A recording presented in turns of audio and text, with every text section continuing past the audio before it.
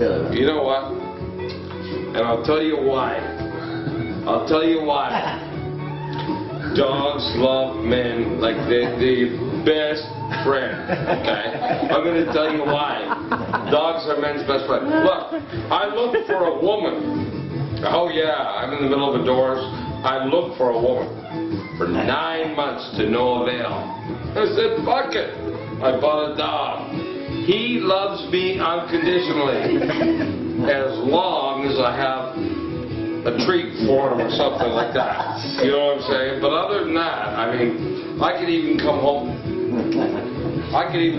And see, he loves me. Oh, I ate the steak. It's about me. Trust me. Because I could even come home late and his tail will still be spinning around like a propeller on a Spitfire.